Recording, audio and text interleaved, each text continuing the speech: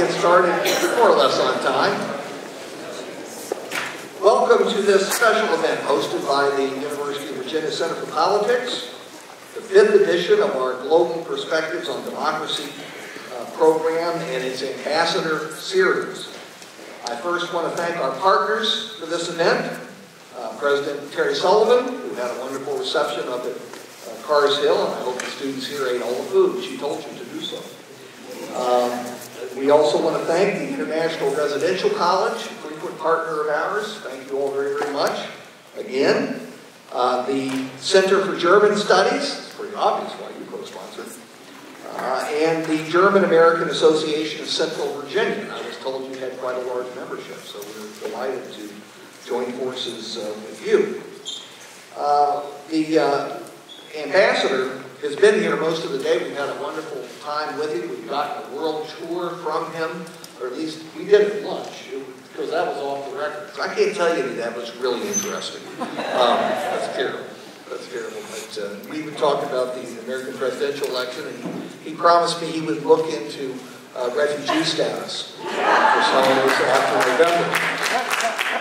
Let's hope we don't need it, but you never know. I met with the Australian ambassador recently in D.C., and he indicated they have lots of vacant desert territory. So that's another place. No one will find us there. So that's another place. Anyway, we hope we don't need it. Mr. Ambassador, I think you can see how excited we at the University of Virginia are to hear from you simply based on this large number of partners, our co-sponsors for the event. And there could have been more. We cut it off at a certain point. Today, we're honored to welcome His Excellency Peter Wittig, the Ambassador of Germany to the United States. We're going to hear, of course, directly from the Ambassador, and he's indicated he doesn't want to lecture very long, about 20 minutes, and then the rest of the time is going to be tough questioning from you. Have you seen how it's done in the presidential debates? Except I want to say one thing to you. Audiences should be seen and not heard. That's something I hope we'll get back to in 2020. And these debates have turned into the Roman Colosseum. Except for the Lions. That's the only thing we haven't had this year at the presidential debates. We're not going to do that because we are polite at Mr. Jefferson's University. The ambassador has served as the German ambassador to the United States since April 2014, and he has an incredible career in the Foreign Service. He was German ambassador to the United Nations. He represented Germany during its tenure as a member of the UN Security Council from 2011 to 2012, and so many other posts. He joined the German Foreign Service in 1982. He served as ambassador in Lebanon, ambassador in Cyprus. He was the German government special envoy during the division of Cyprus. And again, we could spend 20 minutes just going through his remarkable CV. Charlottesville, we want you to know, maybe you heard this in Monticello today when you went up, but our founder, Mr. Jefferson, had a long history and relationship with Germany, although you properly noted, though he spoke 7 languages, German was not among them. And so, as you noted, these students are going above and beyond our founder, which is almost never done. It's kind of sacrilege, but we're delighted that you're doing so. But when Mr. Jefferson was governor of Virginia during the Revolutionary War, Charlottesville was host to, I hate to say this, an internment camp that included Hessian prisoners of war who fought on the side of the British.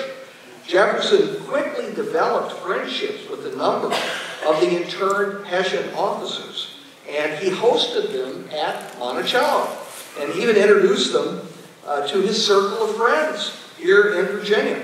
And a very special bond developed, and Jefferson actually rented a house to, I believe, one of the officers near Monticello, and they joined each other frequently for social and cultural activities. If only our presidential candidates could treat each other with such civility. That's really quite remarkable. In any event, we are so pleased and so honored to have someone who knows the world. And we have the world at our fingertips tonight, thanks to His Excellency, the Ambassador of Germany to the United States. Please join me in welcoming Ambassador Peter Wittig.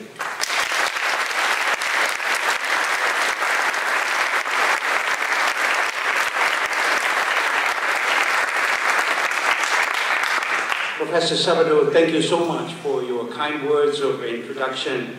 I'm extremely flattered, especially as those nice words come from a renowned political scientist and analyst, and I can assure you in Washington, D.C., Professor Salvador is a household name. I was giving a hint that it should make this pilgrimage to this university because of him, and I got good advice on the state of the presidential race today. Dear students, dear faculty, ladies and gentlemen, it's a special honor for me to be the guest of not only one of the best, but also one of the most beautiful universities in the U.S. And while visiting Thomas Jefferson's other masterpiece, Monticello, today I also learned that he has mastered 7 languages, including the ones that are really difficult, Latin and Greek and English, but only one language, as you mentioned, by his own account, exceeded his abilities, and that is German. And in case you need another reason not to go on spring break or on the next vacation, but to study your German grammar book instead, here it is. You will have the very rare opportunity to outperform the author of the Declaration of Independence, the mastermind of the Bill of Rights. So I encourage you to attack the difficulties of German language. Ladies and gentlemen, you may know serving as ambassador entails various tasks. Some are very routine tasks, and some are very enjoyable. And I'll give you a couple of examples for the more enjoyable ones. Traveling, for instance, to Puerto Rico to inaugurate a new Lufthansa aircraft service, or visiting the Caucasus in Iowa, where one leaves highly impressed by all the people making their way through high walls of snow just to be able to discuss and vote, or throwing the first pitch at a baseball match in Cincinnati where the Reds are playing the Milwaukee Brewers on the German Heritage Day. Now those are really nice experiences. However, among my favorite obligations is certainly talking and discussing with students in the US. I seldom find groups that are more challenging and more stimulating than that, so I'm really pleased to be with you tonight. I'm sure that this will be no different today because you are among the brightest students in the US, so I was told, and because you are all studying at a university whose focus, research, and teaching were shaped by one of the first US ambassadors to Paris and the first Secretary of State. A passionate diplomat who shaped the cooperative, transparent diplomacy that would eventually become our modern, rules-based international order. Yet, being in public service can be challenging indeed. I remember myself coming out of the night meetings at the United Nations in New York headquarters, grumbling that I had still not seen much of New York City after a few months on the job. But public service is also a particularly rewarding path, where one can make a real difference, where one can truly contribute to the public good. In these last few months, serving as ambassador in the DC, which have seen numerous crises, but also successful international policy making, and easily testify to this fact. However, I did not come here as a senior diplomat to speak just about my past career. You wanted to hear more about the current crises, challenges, and opportunities in our transatlantic relations. So I might, in this time of seemingly infinite turmoil, start with the good news. The cooperation between our two countries is excellent, probably as good as it has ever been. This is certainly true of the particularly close relationship between President Obama and Chancellor Angela Merkel, but it also applies to the relationship between Foreign Secretary Kerry and his German counterpart, the Foreign Minister Steinmeier. Best buddies is how a German newspaper recently described their relationship. One could also easily apply this assessment more generally to the German-US cooperation on nearly all levels of administration. The transatlantic engine is strong and multifaceted. And let me give you a few examples. Number one, in the fight against the so-called Islamic State, or ISIL, in Syria and Iraq, the US and Germany have been important drivers of the peace talks that culminated in a cessation of hostilities a few days ago. And actually they were resumed, the Syrian peace talks, today as we speak. Both our nations are striving hard, using political and military means to bring down Islamist terrorism, to end the atrocities in the Syrian civil war, and to stabilize the country. Second, the nuclear agreement with Iran. After very tough and lengthy negotiations, we have reached an agreement with Iran, and we means the 5 permanent members of the Security Council, the US, China, Russia, France, Britain, and Germany, the so-called P+5, we have reached an agreement with Iran that will prevent that country from developing nuclear weapons. We are now closely and strictly monitoring the implementation of that agreement, as well as recent Iranian elections that just happened last week. They will, by the way, or I think 2 weeks ago, they will, by the way, most likely strengthen, and it is actually now a fact, that they will strengthen the reformers in Iran and hopefully, step by step, open up this difficult country closer to the West. And you might know almost 50% or even 50% or more are under the age of 30. So the Iranian civil society is not only vibrant, it's very young, and it's hard to believe for some Americans, but it is the civil society that is most open to the West and has a particular liking and sympathy for the United States. This does not mean that we are blind to Iran's role in the region, and that Iranian aggression, such as the recent missile tests, will remain unanswered. But we have the hope that over time, this Iranian nuclear agreement might also spill over into other areas of conflict in the region and beyond, and turn Iran into a more responsible stakeholder in the region. Another example is the Ukraine and our relationship with Russia.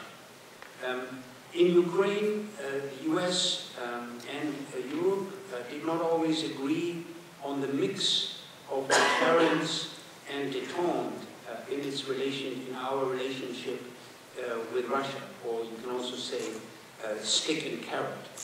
But we jointly countered successfully the Russian aggression in the Crimea and in eastern Ukraine with a strong and effective sanctions regime, and imposed costs, not only economic, also political costs, and on Russia, and supported what is known as the Minsk process, the diplomatic process that sets out a roadmap towards a political solution of the conflict in eastern Ukraine.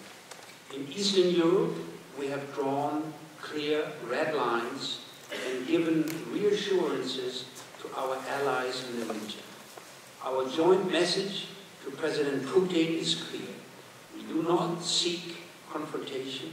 We seek a partnership based on trust and common values. But there are limits, and we are very prepared to defend these limits as well as our allies.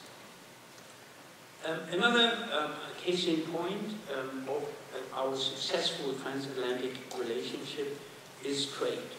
So that was highly unlikely a couple of years ago, but now the US and Europe are proceeding to more common ground.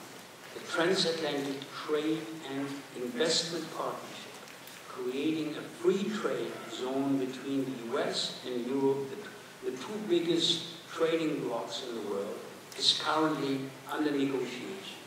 It has the potential not only to boost trade between Europe and the US, but also investment, and it could potentially be a kind of a blueprint for the global trade system in the world as a whole.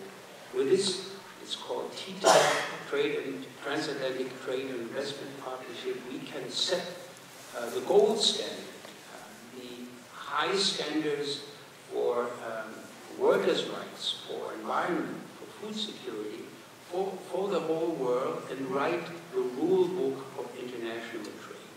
So it is a very important project, and we put a lot of emphasis on this, and we hope that we will, in the remaining time of this Obama presidency, make headway on such a treaty. Europe and the United States were also at the forefront of concluding an ambitious international agreement at last year's UN Climate Change Conference in Paris, ensuring a long-term transition to clean energy solutions. Our cooperation is certainly far from perfect, and there are areas where we need to do more. The refugee crisis that started last summer and has hit Europe, by the way, Europe was not really prepared, and in particular Germany is probably the most prominent example.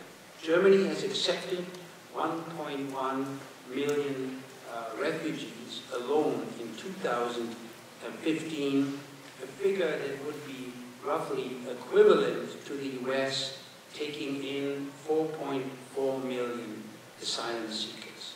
These numbers speak for themselves. But let me make this very clear. This is a human migration of epic proportions. And it is probably the most daunting challenge for Europe since the Second World War. It has almost become an existential crisis for the European Union. It is self-evident. As our resources are limited, we will have to reduce the numbers, bring down the numbers of refugees and migrants that are coming into our country, nationally, but also through international cooperation. Firstly, the European Union as a whole must act here. A harmonization of our asylum laws, the joint protection of our common borders, and a fair distribution of refugees in the European Union are just a few key areas where we need to act. However, the refugee crisis goes beyond Europe. It is an international crisis. Granted, the US currently is not as effective, and it is in the comfortable situation of being able to sharply limit the number of refugees from the Middle East. That's geography. You have big oceans in between. But only in a joint approach that addresses the causes of the refugee influx will we be able to solve this crisis. This is especially the war in Syria. This is one of the major root causes. Improving the situation in the refugee camps, supporting the transit countries in the region, that is the best way to tackle the root causes of that refugee crisis. And it also entails the solution, a fair distribution of refugees, acknowledging that we all have a humanitarian responsibility to the refugees on an international level. Ladies and gentlemen, I told you at the outset that I would start with a positive message. So let me also be a bit more critical now. The solid basis on which our strong relations rest, our closely knit values and common tradition, should not lull us into complacency. There is a prevailing view among Europeans, especially young Europeans today, that sees America less as a land of opportunity and more as a threat to personal privacy and data protection, as well as consumer standards. On this side of the Atlantic, we find a seemingly increasing kind of casual indifference towards, in this case, German culture beyond World War II and Oktoberfest and luxury premium cars. And by the way, this is one of my tasks as an ambassador with my rather big embassy to counter this rather traditional narrative and showcase that Germany is a modern country of ideas and innovation, and a land of free college education and cities full of life and culture like Berlin. Besides, our societies are rapidly changing. With the immigrant population growing in both of our nations, we also have to come up with a more nuanced image of each other. A Hispanic American will be understandably less attached to the history of the Cold War in Europe, just as a young Turkish immigrant in Germany will have a much looser connection to the role of the US in liberating Germany from the Nazis or ending the Holocaust. So we need to do more to spur our people's interest in transatlantic relations and foster a true transatlantic dialogue, especially among people of the younger generation. What are these new topics and themes? What can take us to a transatlantic dialogue 2.0? Immigration and integration must become one of the central topics. While America has been known as a melting pot that succeeded in integrating multitudes of people of different origins and ethnicities into American way of life, it is lesser known that Germany and Europe have also grown into societies with substantial immigrant populations and have had remarkable success in integrating them over the past decades and long before the current refugee crisis started. About 20% of all the people living in Germany today are themselves immigrants or have at least one immigrant parent. So our respective strategies and approaches in dealing with this challenge can be beneficial to both sides of the Atlantic and make our ongoing dialogue fruitful for those who are concerned. I always tell my German fellow countrymen, we can learn a lot from the US approach to diversity. Besides, both our countries have mastered different aspects of modern innovation and technology. Silicon Valley has been unsurpassed in IT, while German engineering remains unchallenged in the world. US college education, and I'm not saying this to flatter you, is envied all over the world, while the German vocational training system for skilled labor, combining on-the-job training and education, has become a role model for many other countries. Looking for synergies and cooperation in this field will not only boost innovation and economic progress, it will also bring young people closer together. At the same time, when talking about the opportunities of modern technology, we need to have a deeper exchange about issues like who owns data, how much access should Google and company have to one's privacy, how should they handle personal information, what are the limits of government surveillance and bulk data collection. Those are important questions for the digital age to find the right balance between legitimate security interests and the right to privacy. And I think we are not yet in a robust and open dialogue between our two societies, and that needs to happen. You see, the field that defines the transatlantic partnership is rich. It is not restricted to lofty speeches delivered by diplomats on the importance of transatlantic ties, but it extends to thousands of people-to-people contacts and relationships, from students and young people to scholars and scientists, to cultural and social figures, to business and political leaders.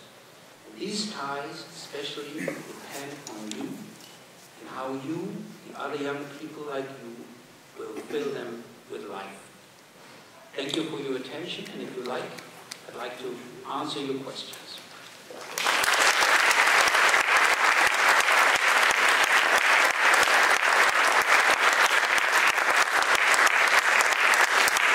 Thank you, everybody. I'm Damon Irby. I'm Director of Global Initiatives at the Center for Politics. We are going to have people line up at the microphones. There's one over here and one over there. And all we would ask is that you come forth with questions. I know we have very intelligent people here who often love to get speeches about what they're passionate about. We love that. However, we have the ambassador from Germany here, and I know there are plenty of questions. And he is here to answer the questions. So please go ahead, take a moment, line up, and then we'll proceed.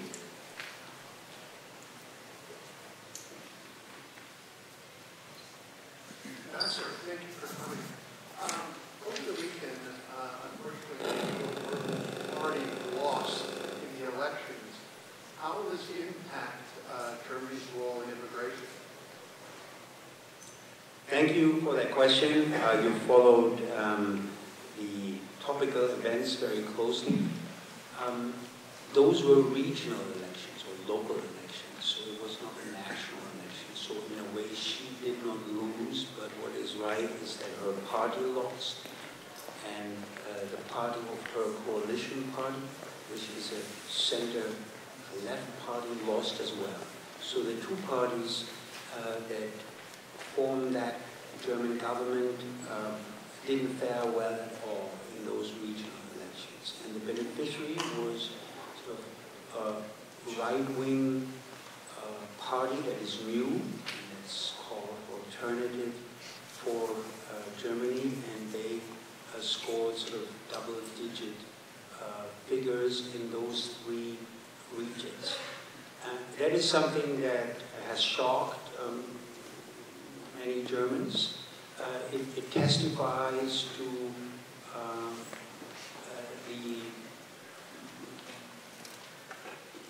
the fear that revolves around the migrants and the refugees coming to Germany. So I would say this is not something totally unexpected. There is a segment in the German society that believes that we were overwhelmed with the refugees, that see a lot of social problems occurring, that see the refugees in terms of a culture clash, because most come from Muslim countries. And there is, and I think one has to be very clear about it, a xenophobic element also in that party that just simply rejects any foreigners coming in. So that's a development that does not jeopardize the government of Angela Merkel, but it is a sign that the sheer number and the speed of refugees coming to my country, and we were the main recipient by far of those refugees, is not uncontested. Will it change the policy of the Chancellor? My prediction is no. She will work hard to bring the numbers of refugees down through a set of measures, as I explained. An understanding with Turkey being the gateway of Syrian refugees to the European Union, working hard also through financial transfer so that the refugees in the vicinity of Syria, Jordan, Lebanon, and Turkey stay in the region and not move on, and better border protection of the countries in Europe, like Greece and Italy, and also better border management by Turkey. And we hope that all those measures, including better asylum procedures, faster procedures in Germany, will eventually drive down the numbers of refugees. The Chancellor has always said there is no cap on the right to asylum. And she has been steadfast. She says we have to distinguish between those people who really deserve and earn asylum. Those are politically prosecuted people and people fleeing a war or a civil war. But we cannot accept everybody who is just looking for a job or a better economic life. And this distinction has to be made and has to be enforced. And that means also some people that are not refugees have to be repatriated. That's what her position is. But she also believes that we cannot just push a button or have a magic wand how to stop that, as I said before, almost epic movement of people from the Middle East, which is a region basically in flames, and North Africa, another very fragile region, and increasingly Afghanistan, where also many people are coming. So no easy solutions, and this is what some people cannot understand and have difficulties to understand. We'll take this question.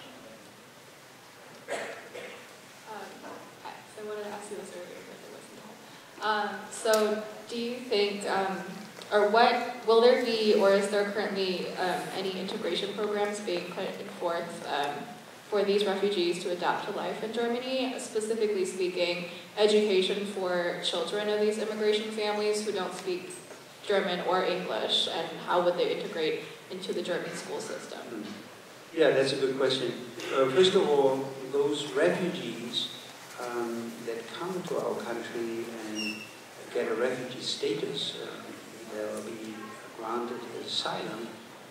Our hypothesis is, and many refugees believe also that this is their hypothesis for coming to Germany, that they return once the crisis in Syria, the war is over.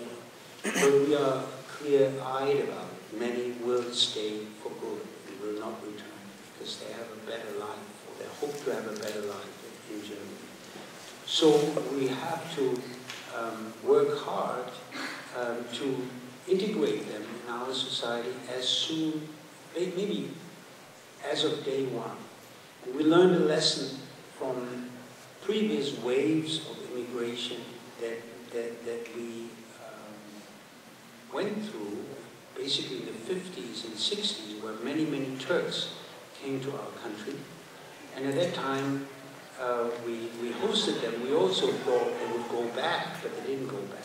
What we failed to do, although the integration over time worked pretty well, what we failed to do is offer them language classes. So this is one of the lessons.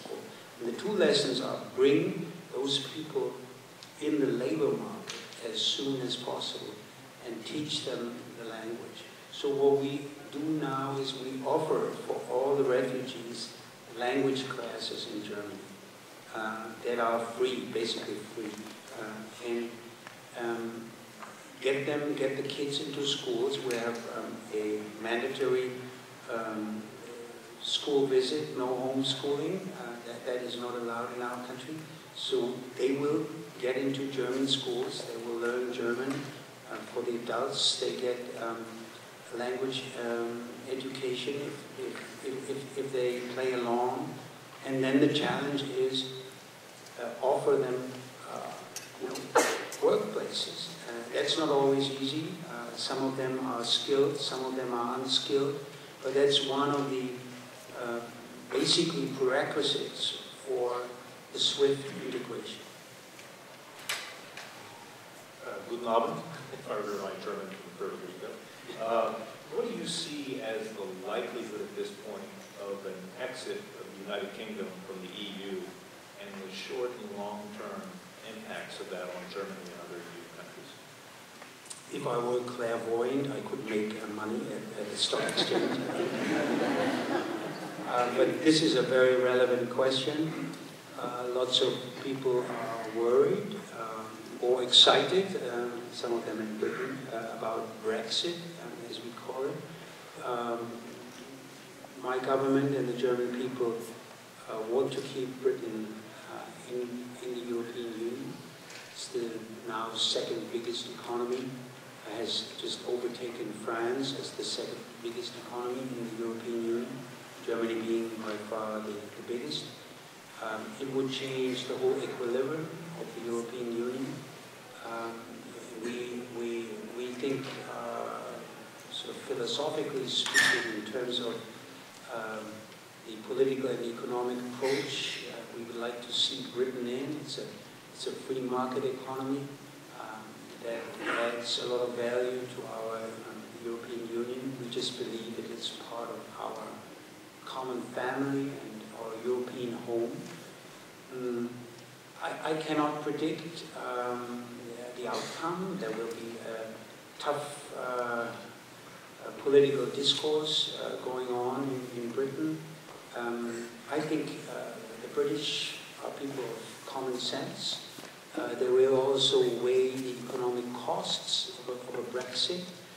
Some people of the business sector warn now openly of the UK leaving the EU because it would entail many economic unknowns, and I share that sense that the British would be better off economically within the European Union than outside.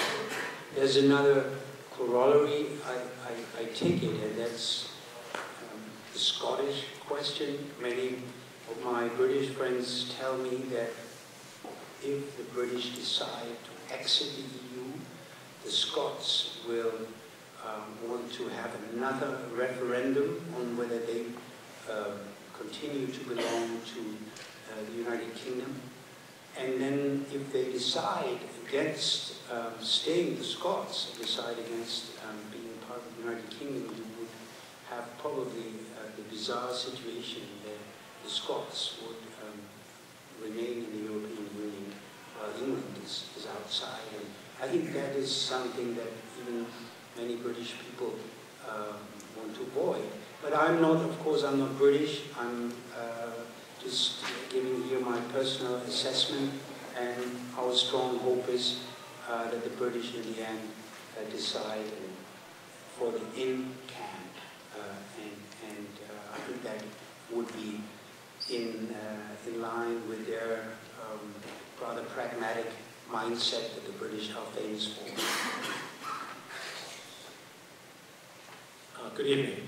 With Germany and the United States both being significant contributors in scientific research and development, I'm curious, and also that you mentioned the complementarity of German education system in technical areas and U.S. in less technical areas and more scientific areas. Are there opportunities that can be exploited by both countries for collaborating in addressing some of these major issues that face our world, our global issues, and the scientific front? And if there are, what kind of mechanisms would have to be put into place to allow more collaboration between German researchers and U.S. researchers? Well, you mentioned the two fields, research and innovation.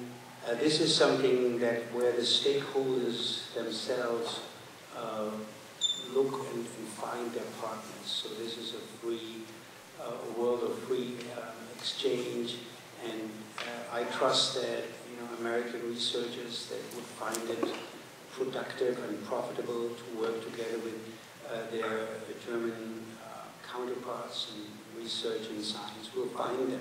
So there's little that we as a government can do to bring them together. We can encourage this, we can finance this, in that exchange program, what we do, but basically the way, in our societies, research and innovation is set up. It's a free play of the market forces. Now, the other issue is a different one, and that is the dual vocational training. That is not the academic research and innovation, but that's something that is one of our strengths in our system. Only 50% in our country, 50% of one cohort, of one age group attends college. The other 50%, they go right into the real world, if you want, and take up jobs and undergo this training, what we call the dual vocational apprenticeship training.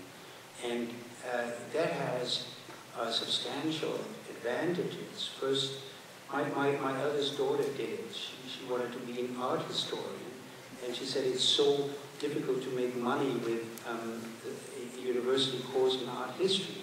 I want to learn the trade. So she did an apprenticeship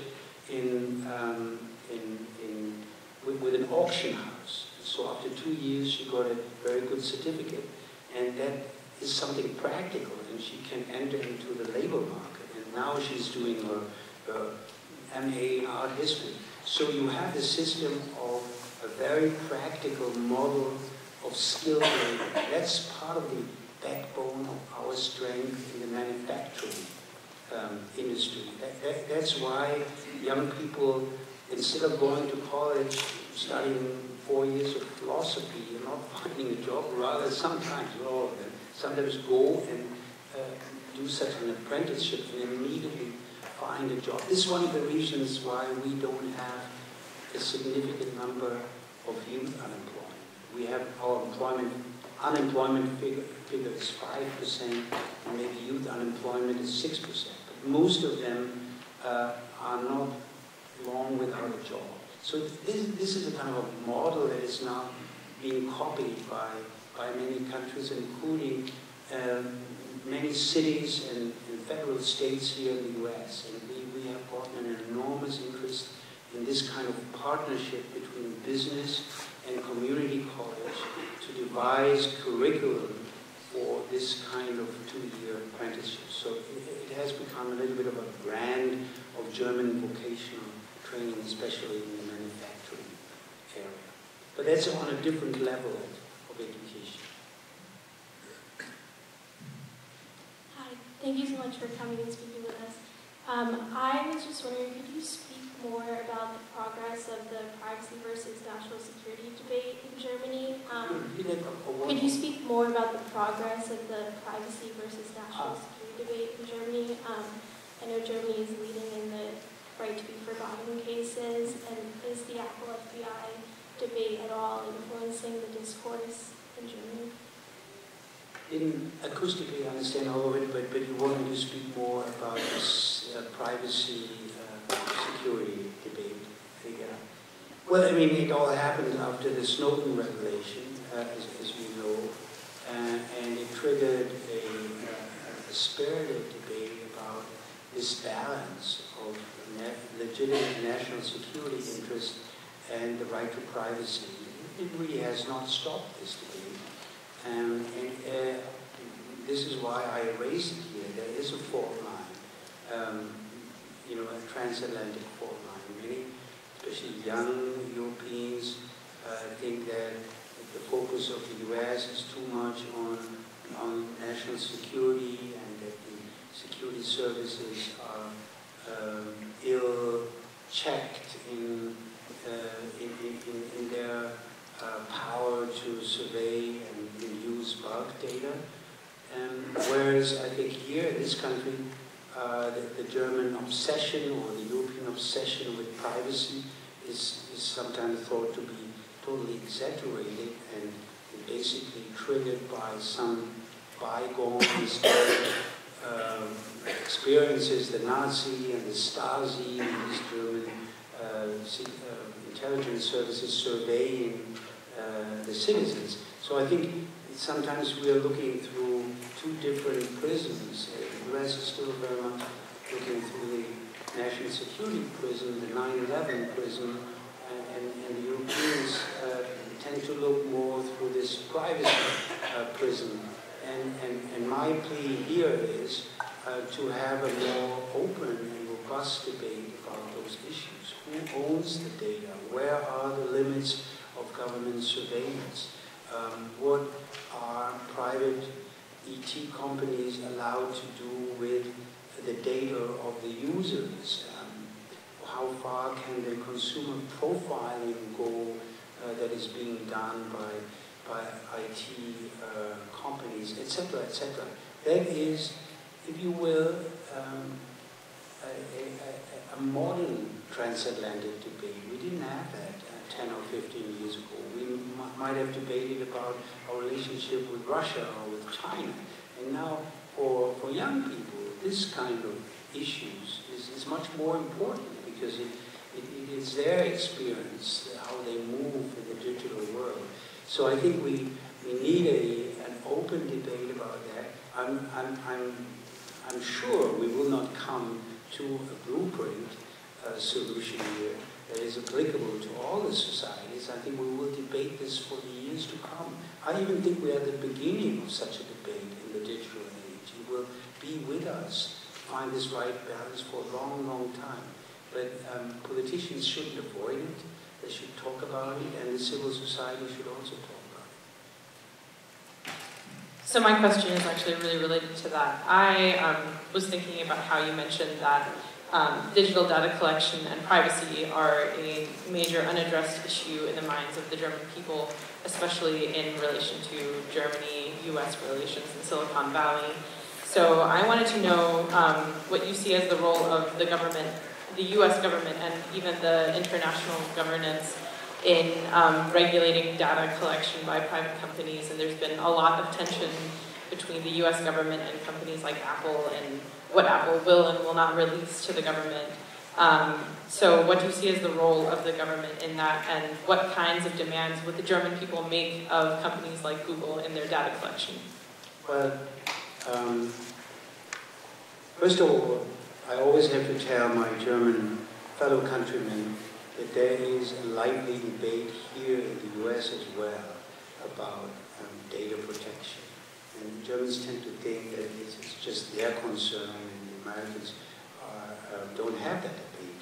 And this is, of course, wrong. There is a lively debate here going on, and with some of the same arguments that we have. It's a multi-layered topic. You have the relationship between citizens and the government in terms of surveillance and data collection. You have the relationship between consumers and companies.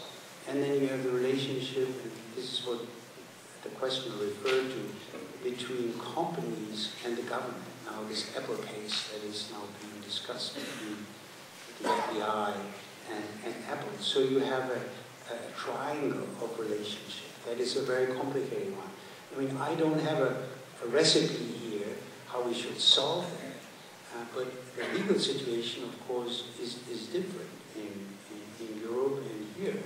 Our regulations are stricter and putting more emphasis on the right to privacy, whereas in this country, the regulations are less strict and more emphasis is being put on national security interests.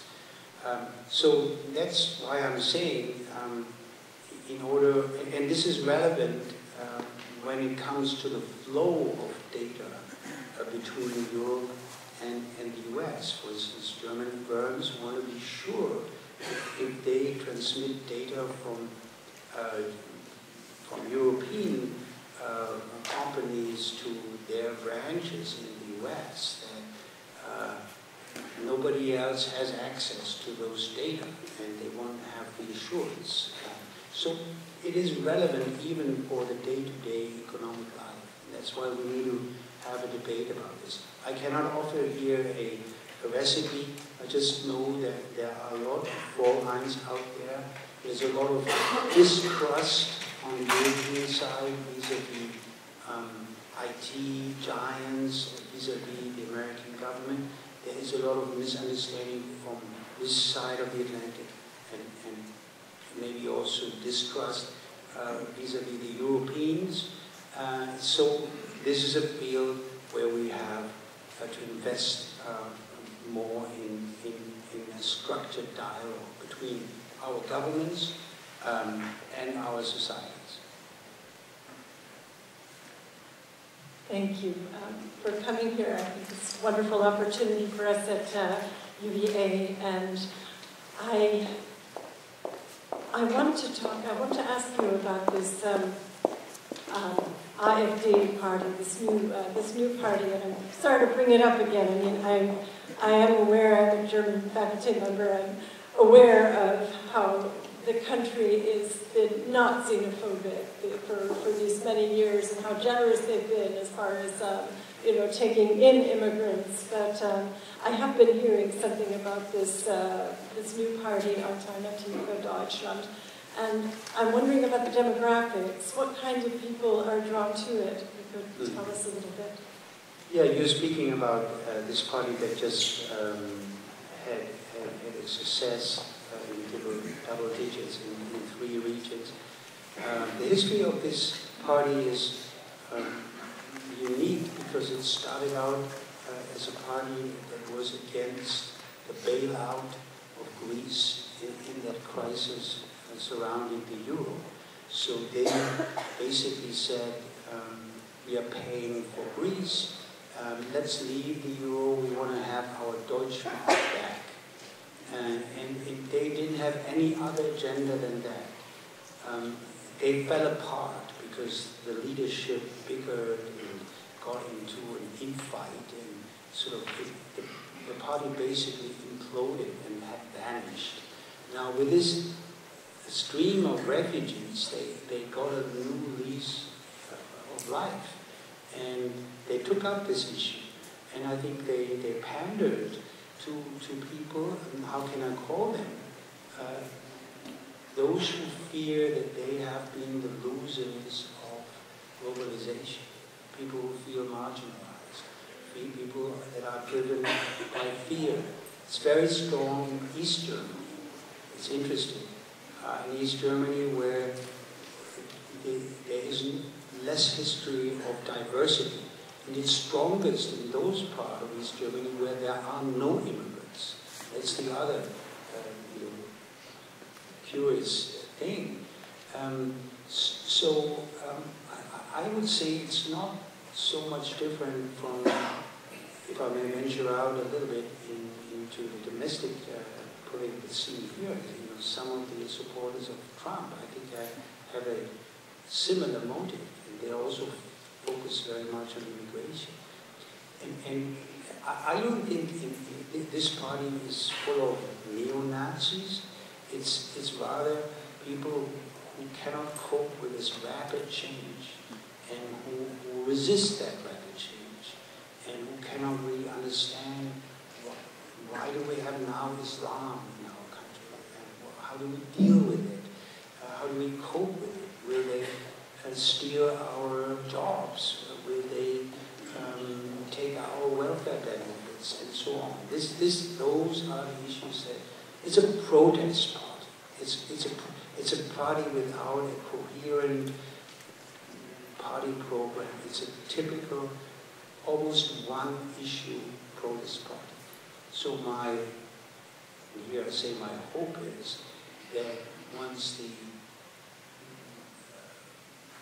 flow of migrants and refugees can be contained, that they will be waning in importance. That's my expectation. And we'll have you four ask your questions. I'd like to echo the appreciation of others for coming in to speak with us. I have 3 short questions. One, hard to get your job, as you know, American ambassadors are appointed by the president.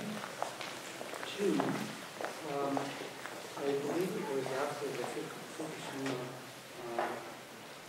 nuclear meltdown that it finally changed its policy about using nuclear power. And I wonder if you see that as irreversible.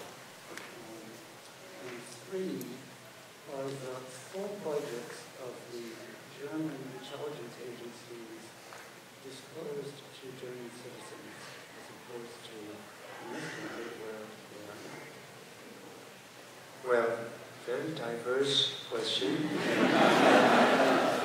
The first one is the easiest. How did I get my job?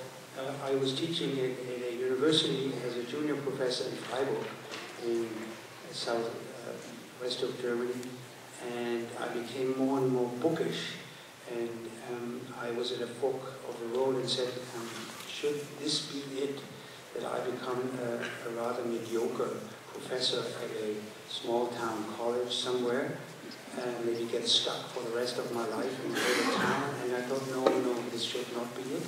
And I applied for the Foreign Service, and they took me on, and I went to the Diplomatic Academy for 2 years, and then I entered into the career, and here I am.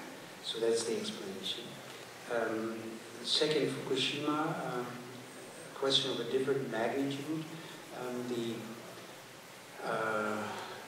catastrophe in Japan was a defining moment in 2011, and there was almost a consensus in German society that we should not further maintain nuclear energy.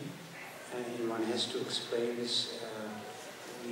Even before Fukushima, we had a broad movement, ecological movement that called for ending nuclear power, driven by the questions what to do with nuclear waste. And so the assumption that we leave sort of a toxic heritage to future generations without knowing what to do with this nuclear waste. But there were also then, this was compounded by this catastrophe of the nuclear reactor basically exploding. So there was a very swift discussion, and the almost revolutionary step that this government, with the support of Parliament, took is phasing out nuclear energy by 21 or 22, I'm not so sure. So that's fine. I mean, eventually maybe there will be a new government, there can be a new government supported by the will of the people to reconnect nuclear power stations, but I don't believe that this will happen. So what this triggered is a focus, sort of a very intense focus on renewables. And this made our country one of the leading countries in the world in the renewables technology. It has created a lot of jobs also in that industry. It is expensive because the renewables are partly subsidized by tax breaks, but the idea is that eventually we will get a large part of our energy needs out of renewables, especially in electricity. So it is a little bit of we are the vanguard in industrial countries in shutting off nuclear power. But so far has worked well. The budget of our intelligence service, I think it is, as a lump sum, it is open and it's being scrutinized by Parliament. I'm not so sure whether all the different, I'm not so sure whether it's public in terms of the specifics. All the budgets of other departments are online in every single dollar of every single budget line. I don't think that this is the case here. bulk sum, the overall budget is open and is subject to parliamentary oversight. Ambassador, good evening and welcome. It's nice to hear your remarks. My question is actually economic in nature. Last week, the European Central Bank met and in doing so reverted to yet another series of extraordinary measures to ease monetary policy, dubbed in the United States as the kitchen sink in the media. The question I have for you is, you touched on vocational training, you touched on Brexit, you touched on a number of other subjects, but what is it going to take, if it's negative interest rates, or what is it going to take to get Europe to grow at some reasonable rate in terms of economic prosperity? Yeah, first of all, on growth rates, it is sometimes I feel here Americans tend to believe that there's a huge gap, a huge growth gap. This is not the case.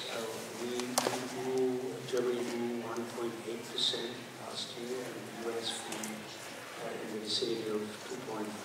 So it's not really a world of difference.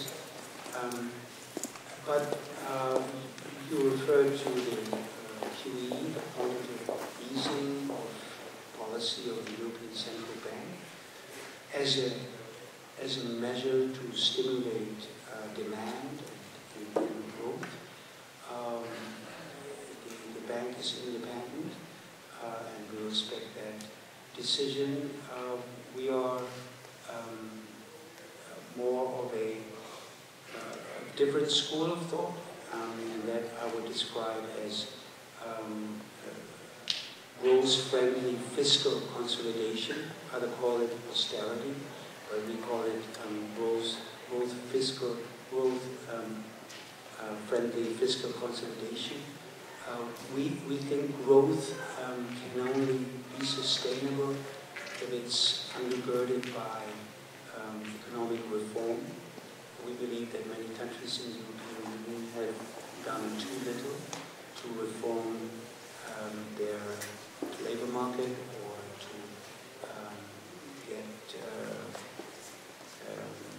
decrease over-regulation, etc., etc. We are worried about some countries in the European Union that lack competitiveness.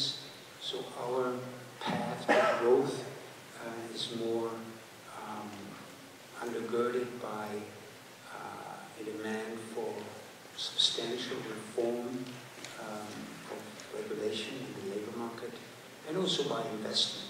But investment, not only public investment, but also private investment. And this is, we think, is the more sustainable path to growth. And we fear that the quantitative easing, has tried before, and that you want to reach a certain level of inflation, which has not worked so far, that you might discourage governments from doing the necessary and sometimes very bitter homework to reform their own economy. That's our take on quantitative easing.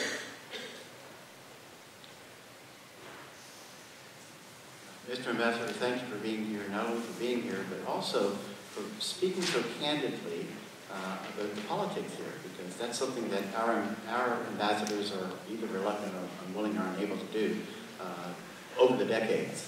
So I appreciate that. So I have a kind of a two-part question that starts with a narrow and broad side. The first is, I was intrigued by your statement that homeschooling is not allowed in Germany, which puts Germany on a par with Virginia, because we have some of the most restrictive homeschool laws in our nation. And so I guess the question would be, what is the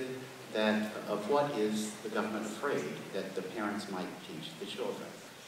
Which broadens me to a larger question, and it is related to the political question. I've done some reading recently that purports that it's not only the populism in America or France or Germany. It's not just economic, but it's also personal, almost, I hesitate to use the word spiritual. That there's just a lack of commonality.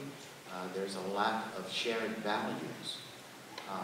It's like there's a hole in the soul of our country and of Europe. When we see that the cathedrals of Europe are now empty and tourist traps, not tourist traps, pardon me, but there's a lack of a spirituality of our nations. So it's kind of a small question, larger question of what is the government afraid that the parents might teach, and is there something larger that fails to unite us as people? Interesting, yes. Well, I think the explanation on the homeschooling is a historic one. In the 19th century, the mandatory school was a great social achievement, basically directed against the feudal system where only some of them would be schooled. Some of the kids would be schooled with private teachers.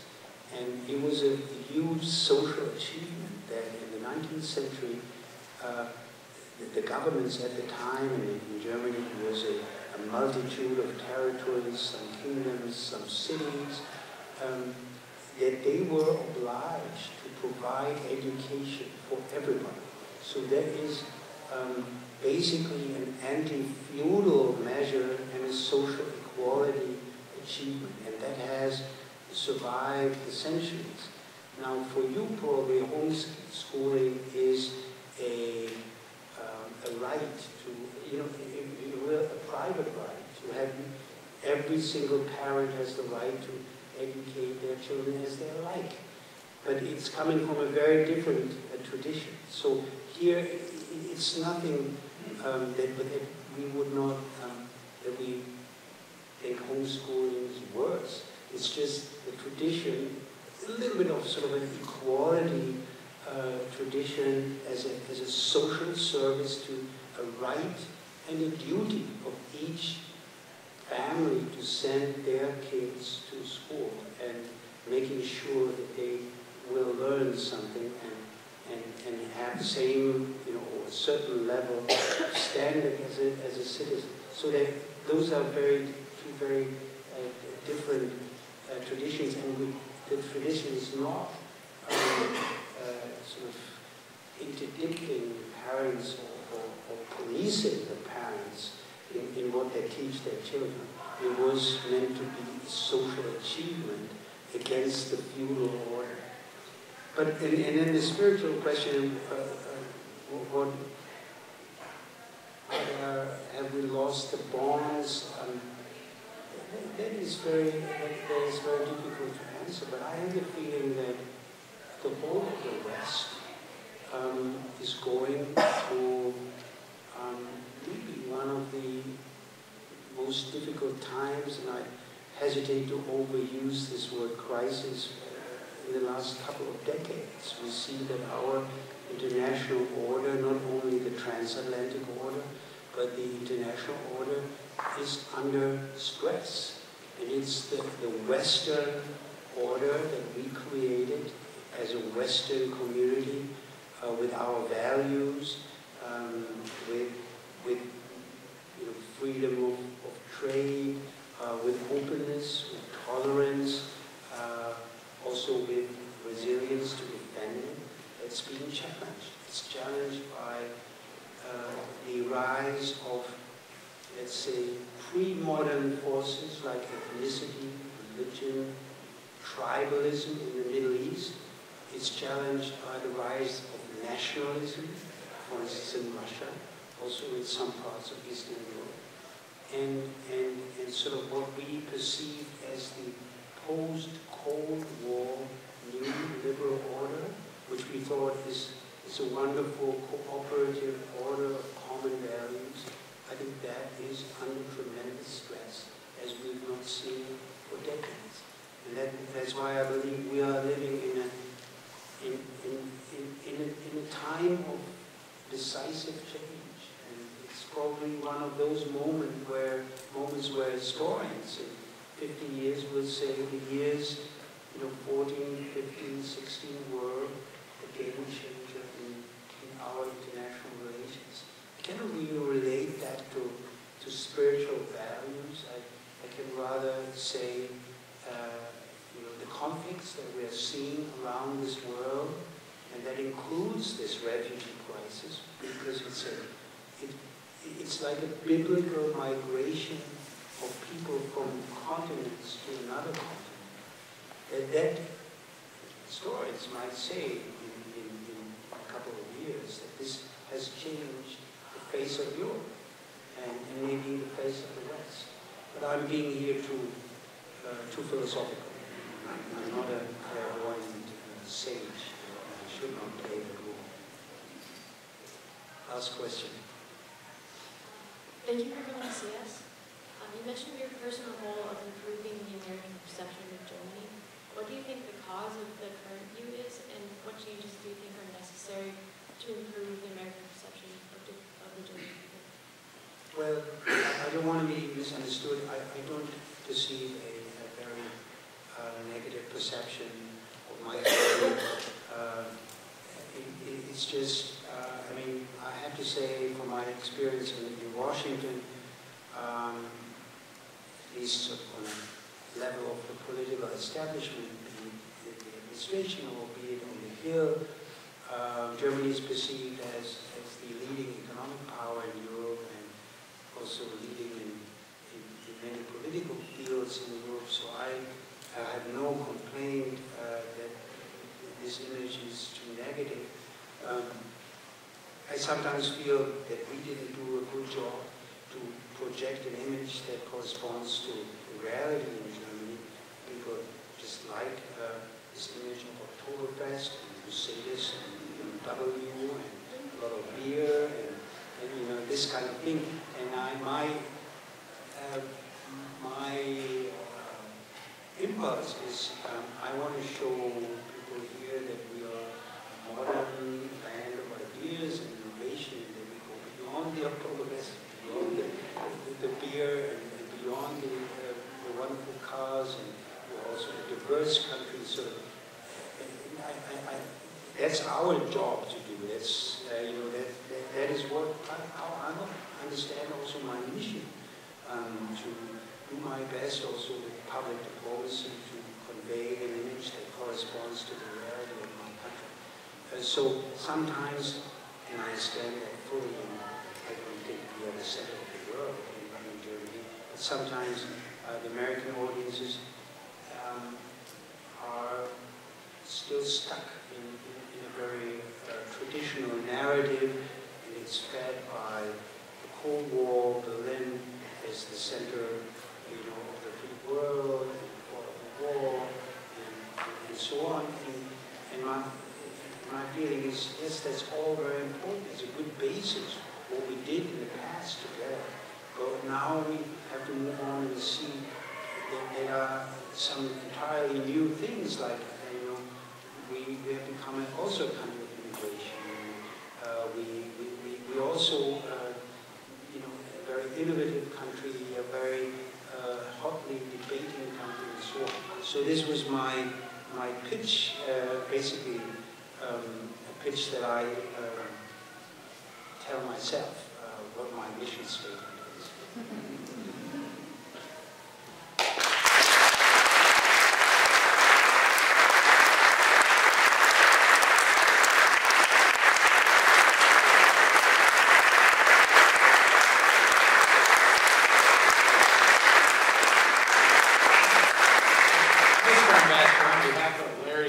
On the Center for Politics. We want to thank you for your transparent and frank answers to all the questions tonight, and for giving us your time at your very busy schedule to come to Charlottesville. So just one more time, let's give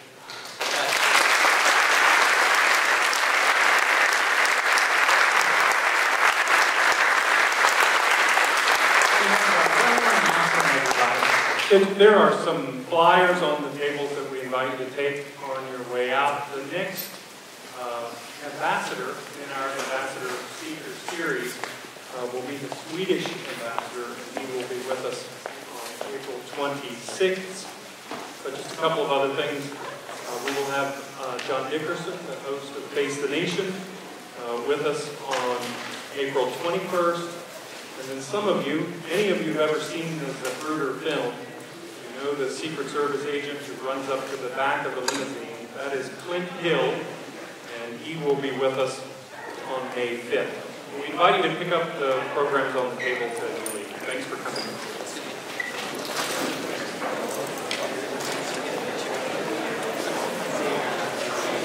Interviewed on the honor call.